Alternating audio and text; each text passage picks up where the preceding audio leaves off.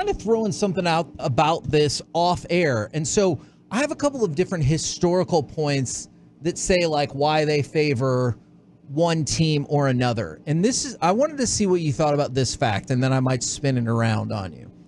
All right, if you use MVP as who's the best player in a particular series, since the turn of the century, players who finished higher in the MVP voting, so that would be Luka, are only 12-11 in the finals.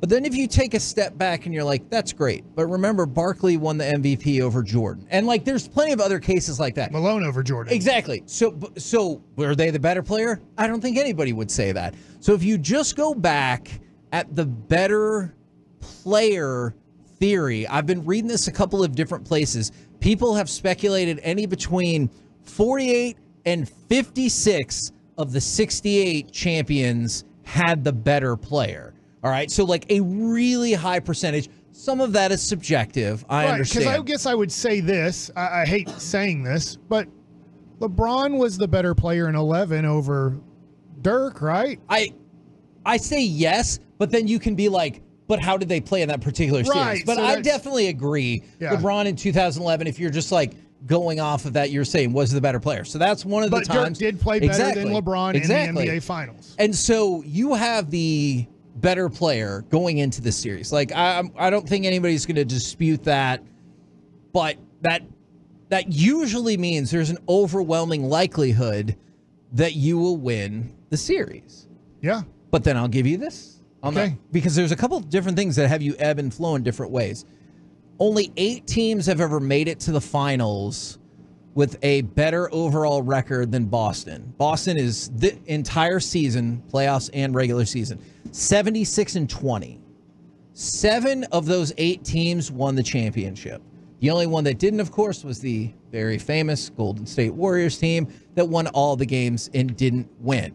Also, no number 5 seed has ever won the championship. Yeah. Mavs won 67 games one time and didn't even make it out of the first round. That is very true. After starting off 0-4. It was 2006-2007 season right there. Yeah. Yeah. They went 67-15, but they were 0-4, and then they went 16-11 and just went scorched earth on the NBA and then nothing. Well, then I thought it was a great move. I thought we were like, you know what? Let's put Devin George at center. This should work out. I don't think you mean that whatsoever. To the Mavs. They're the first team since 2010, the Lakers, to beat 3 50-plus win teams on the way to the finals. Clippers, 51 wins. Thunder, 57. Timberwolves, 56. What happened with that Lakers team? They also beat the Boston Celtics in the championship. Face Boston. So I kind of like Boston sucks, dude. I kind of like that precedent. I don't know if I'm prepared to go that far, but I do think this is a far more competitive series than like the betting odds would lead you to believe. I'm with you. I think it should be about a coin flip. I get giving Boston a little bit of an edge. I get it. They're the 1 seed. You just went over a lot of reasons why they could have the edge here and why they've been overall the better team for 82 games and in the playoffs based off of their record in the playoffs. But I just look at what the Mavericks had to go through. Also, the Mavericks, in a way, I will not say they had adversity in the Western Conference Finals. After winning Game 2, it kind of was, hey, it's in your favor. You got to kind of screw this up to lose 4 out of 5 here, and obviously they didn't. But the Celtics have literally gone through no adversity for over a month.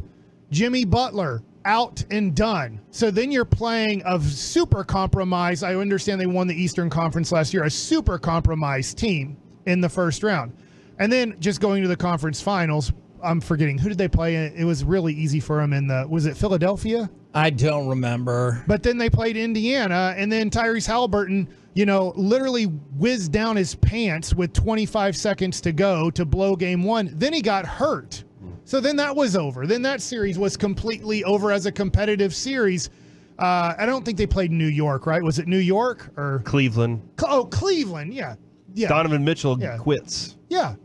And they had some other injuries too, besides Donovan Mitchell going, I'm hurt again. Jared Allen was out. Yeah. So I look at Boston. Hey, congratulations. They made their way easily to the Eastern Conference Finals. I hope I don't have to eat my words here.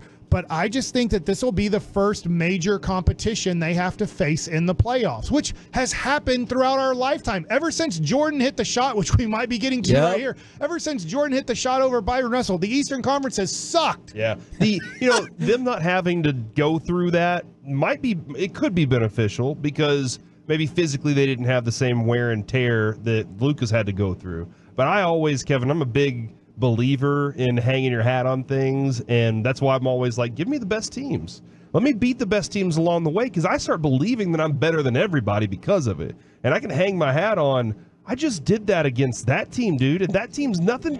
This team's nothing compared to those guys. Or I just, we know that we can get over this one hump. We know we can make this last play happen. We know that this guy can do this because we learned it while we were going through the series. Now, to go along with all of this, as long as we're talking about the historical context of some of these NBA finals, I want to take out 2011. 2011 is the obvious. What's your favorite NBA finals ever? I get it. And 2006 is the worst. Yes, agreed. If you take out 2011, what's your favorite NBA finals of all time? I know we're going back just a little bit, but we got audience members of all ages. Could it be this one?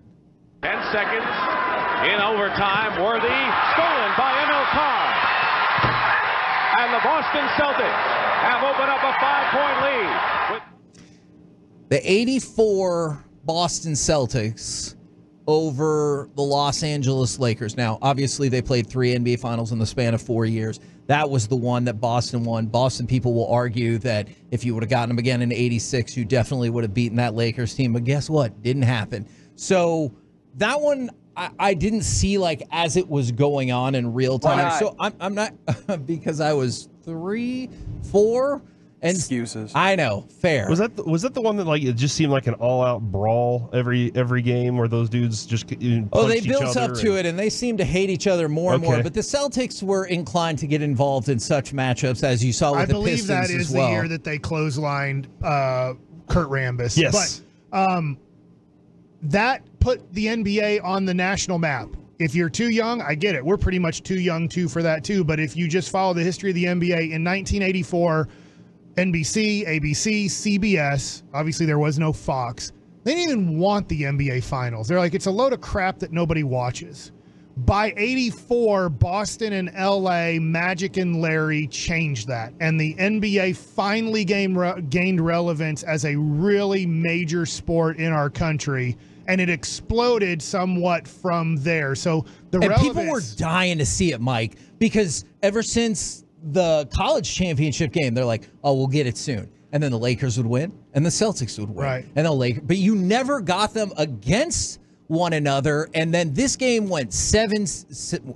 went 7 games. It was incredible. So USA Today has a list out, and that one is number 4 on the list. And so I wanted to bring that one up. 7-game series that also game 7 went into overtime? Number 4. So Reggie, that take or that look leads me to believe that you think that is too low. Yes? I also haven't considered all of them. I'm willing to leave open that there are some ones that I'm forgetting, but that feels low. And I think that was game 4 that went to overtime. Was that 4? Okay. I do not believe game 7 went to overtime. That was game 4. I'm bugging. Kevin, it was the year of 1969, I believe. Oh, my goodness. Where I got out of bed and you were not the Boston alive. Celtics you don't and the know Lakers. What? Yeah, you don't know that I wasn't alive. I guess I wasn't alive either. So. I wasn't alive for that one, so I can't remember it. But the first time I ever paid attention to the NBA Finals was '93. That was Michael Jordan against Charles Barkley, I believe. Yes, and that was like I remember Danny Ainge in the conference finals, like going crazy after where they won and everything. And I was like, man, this is going to be a really good matchup. Like I was very excited about it. That is number 5 on the list, by the way. So that's the first time I ever like watched the NBA playoffs was in 1993. Before that, it was kind of on my radar. For me, it was 85. Okay, like just to give you relevance on when I really became like relevant and really watching it was 85, and that was the rematch of Lakers Celtics, and the Lakers won that one. And then my dad actually bought me a Los Angeles Lakers hat. I can't believe he did that, and I can't believe I wore that for a little bit in my life as a little kid because I loved Magic Johnson. I loved watching the Lakers. The Mavericks were my team But then I quickly realized in 1988 how much I hated the Lakers and will hate them the rest of my life. Have you seen Magic Johnson's tweet, by the way, where he quote tweeted himself about the Mavericks? And he said, it was in March, Kevin. He said, I want to put the Western Conference on notice. The Dallas Mavericks, coached under HOF Jason Kidd, are a different team with new additions of Washington, Lively, and Gafford. Watch out for them in the playoffs. And then he quote tweeted it 13 hours ago. Remember when I said the Mavs were a scary team in the West? Well, look at where they are now. Because that is all you get from Magic Johnson's Twitter account. Facts. Well, yeah, facts. That's literally facts. I appreciate that better than if he would have put that tweet out originally today. Like if that was the original basis of it. So I do appreciate that. By the way, for people that are asking I know we said you can't say this one, but the 2011 Mavs over Heat series was ranked number 13 of all time by USA Today. I understand. It's definitely followed a lot because of the beginning of the Heat, and they're not 1, not 2, and then they lost that one. And everybody besides Miami Heat fans and maybe LeBron fans were on the Mavs side around the world. Yeah. Because everybody was so upset with the way it looked like. And now the NBA is pretty consistently somewhat doing kind of that, but that was the first where there was a true and utter hate from a lot of organizations to one organization. Now, Mike, I want to get your favorite, but first, I've told you you guys got 4 and 5. I want to know if you think you can guess the top 3 NBA finals of all time per USA Today. I feel like one of them's got to be that Cleveland Golden State. Yeah, I think so. 2016. Oh, hit the audio. Irving and Curry, one-on-one. Irving puts it up. It's good! Kyrie Irving from downtown! And the Cavaliers by 3. On your face. I know people talk about. We have that guy on our team now, so we can say that. Fair and point. we owned Alex's face again. Like our city did it because he was underneath the basket all in his $10,000 suit. And Alex Rodriguez, we got him in 2010, and now we got him in 24. So, all right, I didn't. Alex, on your face. There is any possible way I would have a transition for this. He verbed that. But did you see the pettiness of Jose Canseco, where on June 1st he tweeted out "Happy Pride Month" to Alex Rodriguez? Alex, on your face. Oh no! That is the level of pettiness that. Did he start following you recently? Is it you? Somebody No, that else. was Medford. Medford. I clearly don't give the good takes that Jose or Jose Alex? Canseco's Jose. Jose Canseco started following Medford because, that's as awesome. Reggie said, he doesn't give hot takes. Do you give Magic Johnson type takes on Twitter? No, not really. Okay. Somebody said Bulls Jazz has to be number 1. I mean, I didn't make the list, but in this case, false. It was, in fact, Cavs Warriors from 2016. And I don't think it's recency bias because you think about. It was 8 years ago because of that. Yeah. Well, yes. That's still okay. You know what? Fair. I will concede that point. But coming back from the 3-1 deficit, the historic nature of that Golden State Warriors team, do they close it out in 5 if not for the Draymond suspension, the LeBron block, that Kyrie 3, that series rule? Yeah, and then did you just mention Draymond the ball kick? Oh yeah, really plural because he didn't get just one of them. Like that changed everything. They were going to win that series. They were up 3-1, and then he's like, "Let me kick him in the." And then he got sack. suspension. And then that led to it getting to 7 games. And then Curry didn't have a good game 7. I think he was a little bit dinged up and hurt. From Matthew Dellavedova leaning on him all series. And then it was interesting because going into this one now, the guy who they gave the ball to win the game was Kyrie Irving. And look, I'm not knocking LeBron. LeBron's arguably the greatest player of all time. But it was Kyrie who offensively won the game. Defensively, LeBron has the big block. LeBron played some great defense. LeBron had great offensive plays too, but it was Kyrie down the stretch offensively. Now, the rest of, do you care to take a guess at 2 or 3? Well, when you said 1969, was that like a 7-game series between L.A. and Boston? And was that Bill Russell or Wilt Chamberlain? I think was so on that that team. probably. Did you name that is number 6 on the list. And by the way, Jerry West, All right. Elgin Baylor. I don't know about this because unfortunately he was compromised, but it was historic in Game 6. Is Detroit and LA in 1988? Oh man. Because that went 7 games. Yeah, and it Isaiah came Thomas down will to, tell you. Yeah, Isaiah was limping around. He wasn't on the dream team. And it went 7 games. So 1988 was a pretty That is good number one. 8 on the Okay. list. The rest of the top 3, somebody he said number 1 has to be Bulls Jazz. It was not. But 98 Bulls Jazz with the Jordan shot, that is second And you said on the list. You said the Mavs winning over Miami was not. No. You said Okay. 13 or 13, 11? Yeah. I believe.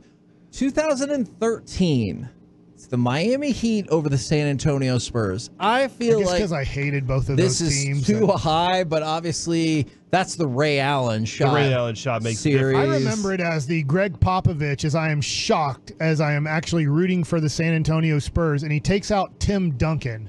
And I'm like, he's not a defensive liability. Are you kidding me? And then they got the offensive rebound. I think it was Chris Bosh. I'm not 100% sure, but I think it was because he was rebounding against 5'3" people at the time. It was Bosh. And he kicked it to Ray Allen. And if you would have just had Tim Duncan in the game guarding Chris Bosh, Tim Duncan gets the rebound, and the Heat don't get that title. He learns his lesson though, because they won the next year, right? I think so. I think they won in 14. So because it was the every other year the kind of thing, they were very much Bochy like. They didn't win in 14. They couldn't win. Okay, yeah, there They you won go. it back-to-back So it was year. their revenge. Oh, year. the Spurs. The Spurs, I get what never you're won saying. back Yeah, to yeah. back.